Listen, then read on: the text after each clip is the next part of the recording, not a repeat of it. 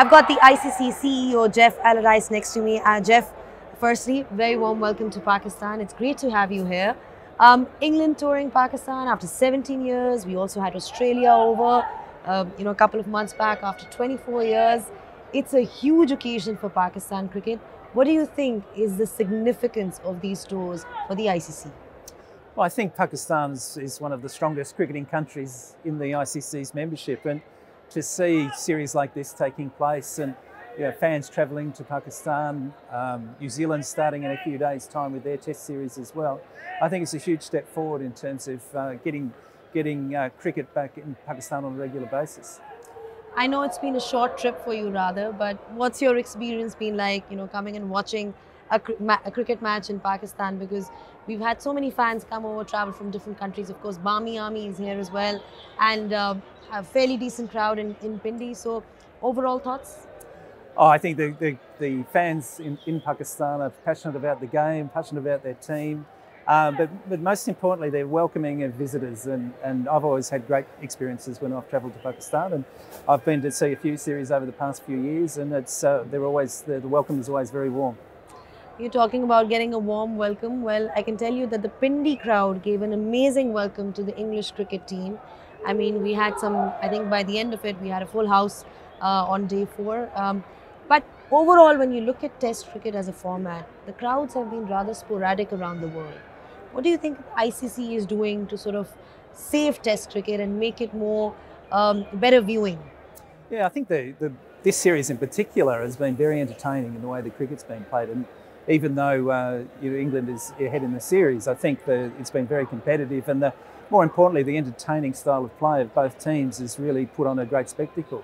In terms of the meaning of Test cricket, I think the World Test Championship being established, we're now in our second cycle. I think that adds a lot of context to each of the series that's being played. And as we approach the end of the second cycle, and the spots in the final are still to be determined, I think the cricketing countries, the Test playing countries in particular, are very keen to see the World Test Championship thrive in the next edition and beyond. I know there have been so many opinions with regards to that. There have been different conjectures that maybe it should be shortened to a 4-day game instead of a proper 5-day game, and different opinions thrown around the world with regards to that. The purists obviously have their say.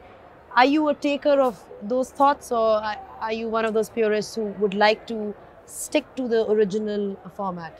Well, I think the beauty of cricket and Test cricket in particular is that it's celebrated in different ways across all of our cricketing countries. And the pitch conditions are different, the weather's different, the style of play is different, and from that point of view, there's no one size fits all. And sometimes you get matches that are over quickly, and other times you get matches that go deep into the 5th day. And I think that's one of the beauties of the game. So I'm quite happy with the way it is at the moment.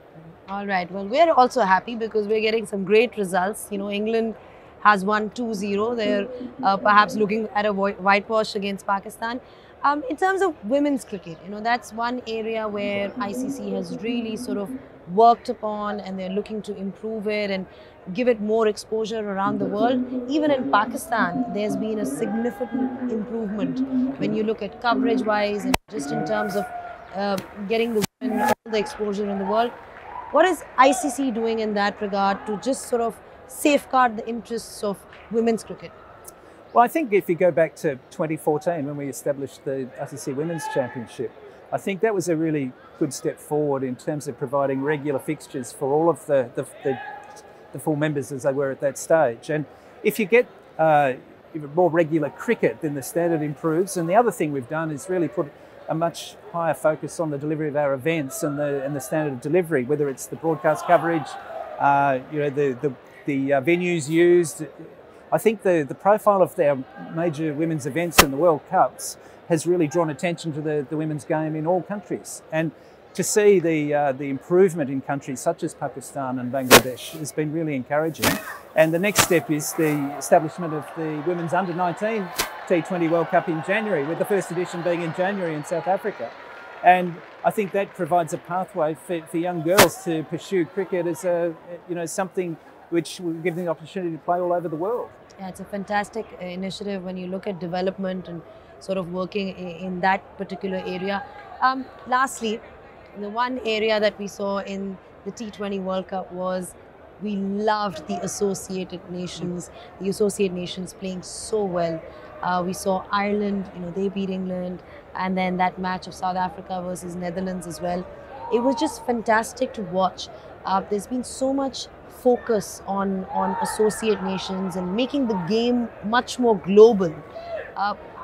What is the ICC doing to promote cricket within these regions? Yeah, I think one of the decisions we took about 4 or 5 years ago was to really focus on the T20 format as the format to help grow the game in our developing countries. And trying to play a T20 World Cup every 2 years is one of those opportunities, and also the qualification process for our associate members to make that the World Cups more accessible. So if a team has a good qualifying tournament, they could be 2 steps away from playing in a World Cup. And we're expanding the T20 World Cup from the 16 teams that we saw in Australia just recently to 20 teams in the next edition in 2024 for the men's events.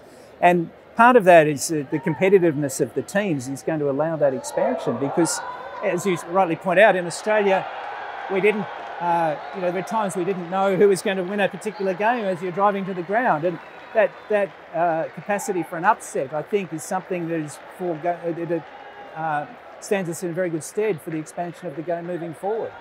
Well, things are looking great for sure. I mean, going by the World Cup at least, it was a wonderful World Cup. Everybody really enjoyed it.